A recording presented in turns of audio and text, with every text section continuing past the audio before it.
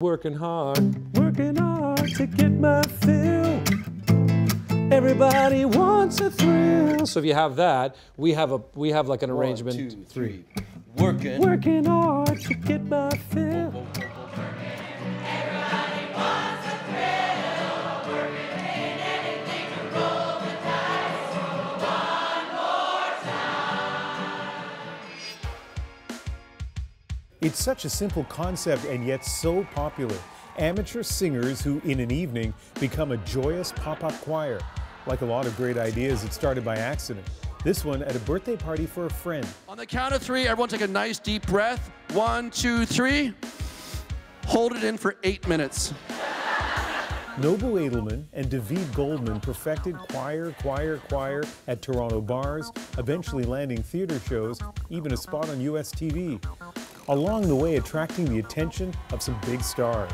Everybody, David Byrne. They've crisscrossed North America and are about to embark on a tour of the UK. I sat down with Nobu and David at one of their old venues, Clinton's Tavern in Toronto. At what point did you guys know you had a thing? This idea of ordinary people getting together, being led through a song, how captivating it was, but when did you realize it was going to work? I think we've had many different phases of that. You know, after the first official choir night, it was held at a friend's real estate office.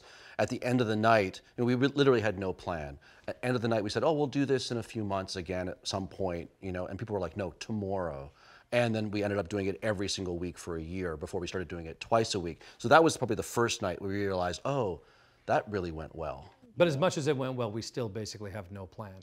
And but we knew early on, like within a couple of weeks, it was clear that I didn't know what it was going to become, but it was clear that there was something there. So there are a handful of amazing moments along the way for choir.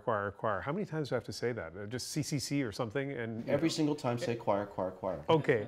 And one of them is Rick Astley. Call me David, by the way, in case okay, if you don't mind. David. So Rick Astley, yeah. You got him to walk in here. How did that even come about? He was walking by, and Nobu was actually away that week, and I was like, I should do like We're Never Gonna Give You Up. I had seen that Rick Astley was on tour, so we did this night here. Hey Rick Astley, we want you to come and sing with us. We're choir. We will sing with you. We love your music, we celebrate music, and you have some wicked songs, man. So I kind of dared him to come and sing with us. He sends me the footage. I'm in Paris at the time, and I edited it together, and we put the video out. And by the time I got back from my trip, Rick Astley's team had gotten in touch, and we're like, we'll come by. Wow. And on the night of, we're here, the bar is packed with people. They're so excited because we said, like, Rick's gonna be here. Hi guys, let's go have a sing-song. Come on. We taught the arrangement, Rick's not in the room, and then right at the moment, we're like, all right, everybody, Rick Astley. He comes walking through the bar, walks through the crowd, on stage, we do the song. We haven't even spoken to him. He just, one take, he nailed it. His voice was amazing. And then he's like, all right, I'm done. And we're like, can we do it one more time? We need a few more camera angles, but it was that easy. Gotta make you understand. I'm never gonna give you up. I'm never gonna let you down. Never gonna run around and desert you. The other thing that's really striking about that video for me is how much people who were singing, the ordinary people who were, I guess, standing around here, how much joy they had. They just loved it. What is it about what you guys do, what they do, that brings so much joy, do you think? I mean, music really matters to people. Not to everybody, but to a lot of people, it matters almost as much as anything. Like, music to people is like a part of who they are. So to invite people into a room and celebrate these songs in what I think is the best possible way to celebrate them is to sing them and make them a beautiful new thing. People just love it, and people love celebrations. It's like a birthday party for the song. But it's not just the song, right? It's the act of singing together. People love to share. I think that it's just in our DNA, and I think that sharing the experience. You sing, a lot of people sing in their car or in the shower, but then when they realize when they can share that, and they don't have to be the best singer in the room, they can get together, and the kind of space that we create, which is no auditions, just show up, just sing, have fun, as much fun as you can. A lot of things happen, and It's about being shoulder to shoulder with people. It's about hearing the harmonies creep in slowly, realizing that you could be part of something like that. It can be overwhelming at times at just how much joy we also collectively feel together. 1, 2, 3, 4.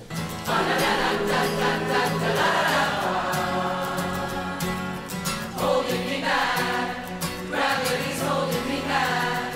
I want you to hold up the palm of your hand. Why don't you leave it at that? Watching some of the videos, I sense like heavily weighted towards women. You have a lot more women than men. Is that something you see in your shows generally? We only let a certain percentage of men are allowed to come to a certain night. You know, so you It's have like a to, nightclub. Every club has its rules. That's right. You know, We've hired bouncers specifically that we're like, let certain attractive men in.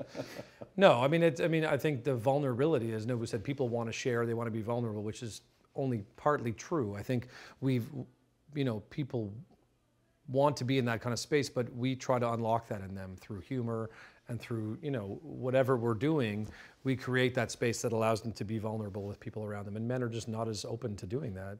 a lot of guys show up to our shows because they've been dragged there by their partners, or they've just found themselves there, and you can tell that they don't really want to be there. Mm-hmm. But then the humor aspect of our show is so huge, and then David just goes off on these rants that make them feel included, so they're laughing, their guards are down, and then by the end of the show, they're singing along just as loudly as whoever they came with, which I love.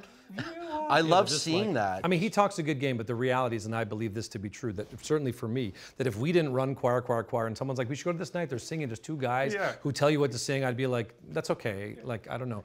So you guys are obviously funny, you're creative, you get along really well together, but at the heart of all of this is your musical ability, and no less than David Byrne, formerly of Talking Heads, described you as, I think, like a great conductor. He's a strange man. He says crazy things. What makes you a great conductor? I mean, you'd have to ask David Byrne, for sure. He wrote that in the postscript of our performance with him in New York, and I was on the floor because I have a lot of respect for him as an artist. I don't know. I think that I mean, maybe David can answer this better than I can, but I'm very expressive with my face, with my body. I've never been in a choir before. I've played instruments my whole life and been in bands, but I've never stood out in front of people and sort of like triggered when they're going to sing and that kind of thing, and try to get different tones and different things like that. So your early style was described by you as boneless chicken. Boneless chicken, yeah. It's not in any textbook, but it's just I didn't know what to do with my arms, like a conductor, and I had no idea what to do. And I felt awkward. And I was like, oh my God, what is he doing? No, and when I look at choirs who are just starting out, I see them and I feel their pain, because they're like, all right, everyone. They're kind of like Djokovic, like after he wins a match. It's just, it's like, what do you do with your body? 'Cause nothing compares to you. It's hard to be definitive about this, but I think, and you guys think you're the first to do this in the way that you do it, right? Yeah. I mean, groups have sung before, obviously, together, right? Amateurs have sung before, but what you guys do is it may be unique. Or not unique. When you started it, it was unique. We started in 2011, and it was, we started doing these nights, and we would record it on an iPhone. But then it sort of evolved. The nights got bigger. We were getting so much attention, seemingly from local media and whatever. And I was like, how are we? I would be Googling like choir, just like impromptu, like video, like New York, Tokyo, London, anywhere. Figuring there's got to be someone doing this kind of thing. Mm-hmm. And I'm like, I would say to Nobu, I don't think there's anyone else in the world doing what we do. And I don't know, for some reason, I was so proud of that. Yeah, not because we came up with an idea, but just because we happened to, in some way, stumble upon something we really love doing that no one else was doing. I mean, subsequently, there are people doing what we do, and they were inspired by us, which is great. Is it great? It's half great. Because I'm curious about that too, right? I don't know if we could call them copycats, we could call them inspired by choir. Mm-hmm. But I mean, yeah, we have different ideas about it. You go first. I mean, I'm of two minds. Like in one sense, I'm like proud that we created something that means enough to people that there are other people who are like, oh, we should do something like that here, and it becomes successful, or there's varying degrees of success. But at the same time, I think of this as like our baby, and like I think of it as like something that we like just worked so hard to build up. you know, if someone sees it and says, oh, that's a great idea, 2 people on stage with 2,000 people, let's get, and there's some money behind it, they can kind of make it happen, which is great. But I just know how long we spent to get to that point, organic growth, which I think is why our performance is so sharp. I appreciate the honesty, but I guess another part of that, though, is you can feel confident that you maybe have created a genre.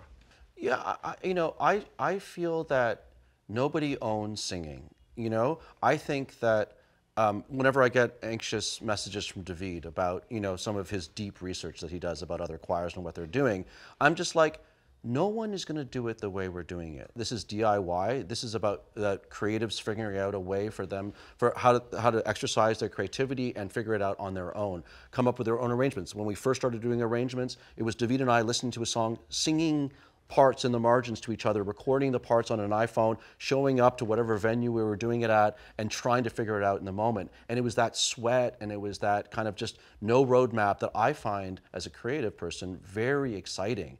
And so the soul of choir, I feel, is born out of that. So any other choir that they're doing it, I hope that they're doing it, if they're copying what our model, I hope that they're taking that route, because then that means that they're having an authentic experience. So I can't buy the Vancouver franchise, apparently. Talk to us in 5 years, because in 5 years we might be willing to do that.